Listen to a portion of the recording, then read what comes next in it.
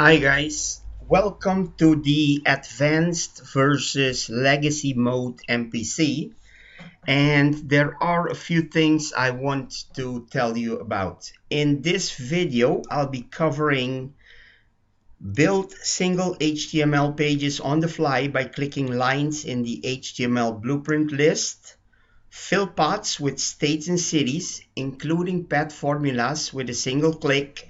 Blueprint, build, and project dialogues now show exact path counts. New formula for calling functions. Selection and cursor position maintained between visual and source modes.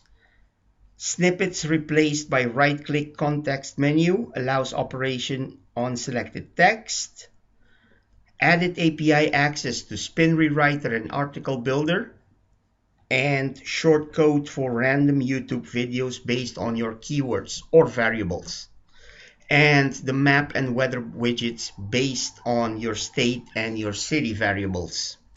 So I'm going to start with the first one. Let's say I have my MPC page here and I want to see what this page is going to look like. Now in the editor, PHP scripts are not allowed to run.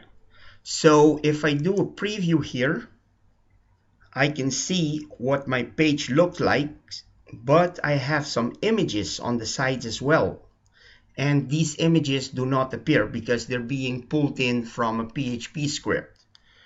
So if you really want to see what your page is going to look like, you can now do a blueprint and just blueprint 2000 pages really quick and click one of these lines, and this will show you what your page will look like exactly as it will be when it's done.